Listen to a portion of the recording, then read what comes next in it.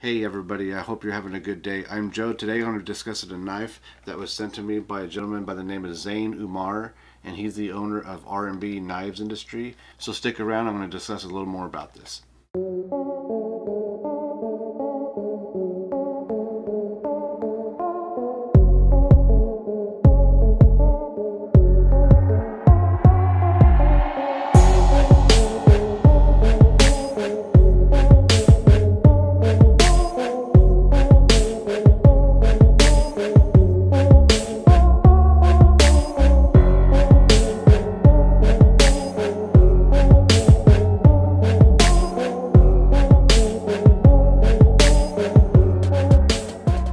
Welcome back everybody, thanks for sticking around. So today I'm going to be discussing a knife that was sent to me by a gentleman by the name of Zain Umar, and he is the owner of R.B Knives Industry. Welcome back everybody. So I reached out to a company that I found on Facebook actually, and it's a company by the name of R.B Knives Industry, and Zain Umar, a guy I spoke with, sent me out this knife that I found to be really nice quality. And if you take a look, I think the knife was made very well.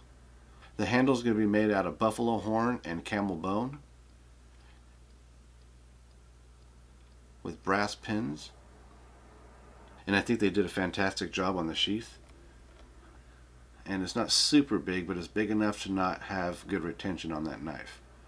But the sheath was made very well. I really think this is an awesome knife. I think for the price that they're offering is not bad. My only complaint is just too big for the knife.